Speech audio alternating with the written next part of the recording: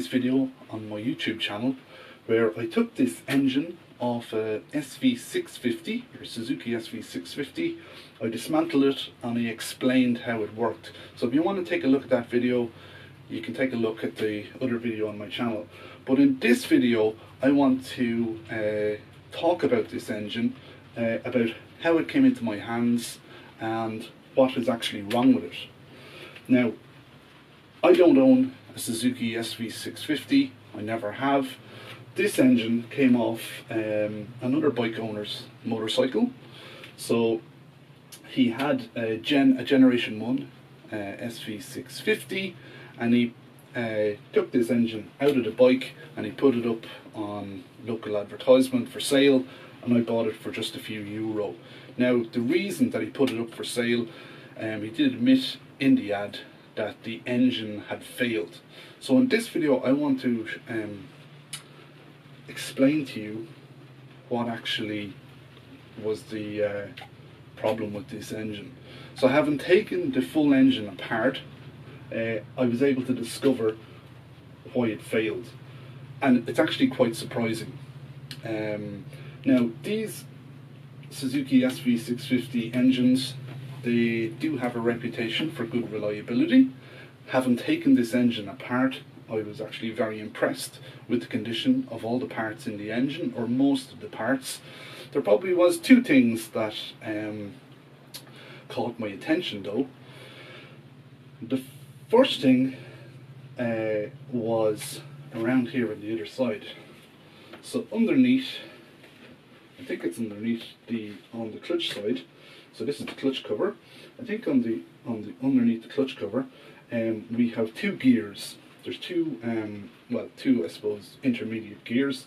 One of them is connected onto this water pump. It's on the other end, and then I think there's another gear hidden in at the back of this cover that is actually driving the oil pump. Now, what I did notice was that those two gears are made from plastic. Now, were they the cause of the engine failure?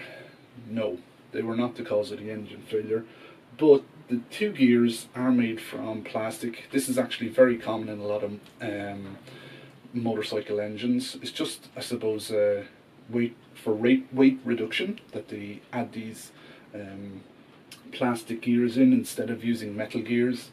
Now, I did notice on the oil driven gear, or the gear that I think drives the oil pump, it was working and it was in reasonably good condition, but I could see that the plastic had some stress fractures in it.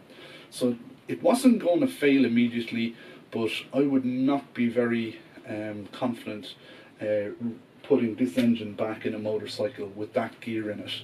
That gear, if I was rebuilding this engine, I would replace that gear before I would put it back in the motorcycle. Now, apart from that, everything else looked perfect. It looked like a brand new engine inside. But as I mentioned, the buyer did tell me that this engine failed. So surprisingly, the cause of the failure, it's actually quite easy to show. I can take it off. This part here is the starter motor. So it just connects in to the motorcycle, just in through here, and it connects into an intermediate gear, and it connects up to the starter clutch basically. I just don't want this to tip over when I'm talking. So this unit here is the cause of the engine failure, if you could even call it that. So how did this starter motor cause engine failure? Well, it was actually something very simple. This little pinion here, okay, which connects into the intermediate gears that connect to the starter clutch, and it basically, when you supply power to the starter motor, it causes this pinion, which is connected to the armature, to spin really fast. So when this spins really fast, it's interconnected with the starter clutch, and it basically gets the engine going. Now, what has happened here, or what has failed, is that one of the teeth on the pinion here has actually broken. So there's a big chunk of metal missing off it. I'll just bring it in closer. I don't know if you're going to be able to see it. Let me just see, can you just see it? It's just this one here. So that has actually failed. It's not totally obvious, but there is just enough missing there that that's going to either, it's not going to connect properly at a particular point. Now, I would imagine that that was actually still starting the engine. That's what I reckon. I reckon that this was actually still starting the engine.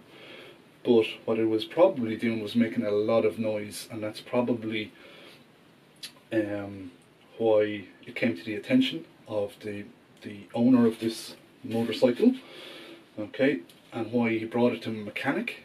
So he didn't replace it himself. It wasn't his decision, it was a mechanic's decision. So they took this whole engine out and they replaced it with either a brand new engine or a second-hand engine.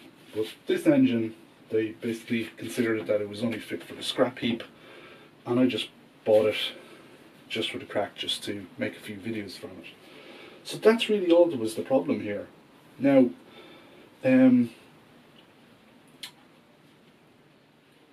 this is a little bit strange because this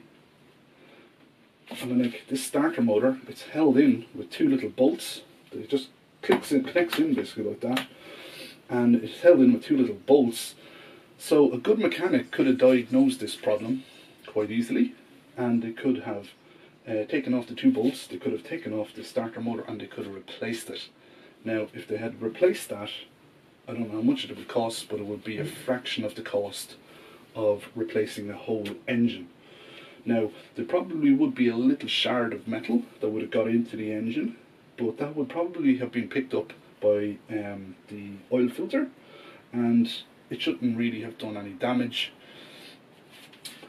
So this could have easily been replaced, and he could have kept his engine in the motorcycle. This doesn't even have to, it would never have to have been even taken out of the motorcycle. This just comes off so easily with those two little bolts. So that's the only reason that this engine was considered to fail. So that's really, in my opinion, I don't know, I think this is a little bit of an error on the mechanic's part. Now, that's not conclusive. This engine did have 60,000 kilometers on it. So, you know, the mechanic could have been weighing up, and the owner could have been weighing up whether it was worth replacing. They could have replaced this starter motor on this engine with 60,000 kilometers. They could have got the bike going again. It would have been working perfectly, and I don't know, maybe that guy was looking to keep this motorcycle long term, and he probably got some advice from the mechanic that replacing this part was a waste of time, and that eventually other parts are going to go, and you're better off just buying a brand new engine. That's what I would imagine was the conversation that they had. I personally, if this was my motorcycle and I found this problem, I would just replace this starter motor. Now, there could have been damage to the gears that this connects into as well, but they could have removed this starter cover, and they could have checked that gear. So the gear is just inside here, and they could have checked the condition of that. Having taken this engine apart, that gear is in perfect condition. I didn't even find that little shard of metal that came off that starter motor, so I would presume that it got picked up in the filter, because I didn't see it in the oil. So yeah, so apart from that starter motor, and it's probably a not too uncommon problem with any motorcycle, apart from that starter motor and that little gear, that plastic gear that was connected into the oil pump, everything else in this engine looked absolutely perfect. I was really surprised at the condition of everything. It was super clean, this engine. Now, as I said, this engine had 60,000 kilometers. I would imagine that this engine would have gone another 60,000 kilometers possibly before you probably even had a problem with even the little plastic gear that was connected to the oil pump. Maybe it would have gone after 10,000 kilometers, I'm not 100% sure, but I really would not be surprised if it lasted for a long time. So these engines really are very good. And it's actually quite easy to put it back together after taking it apart.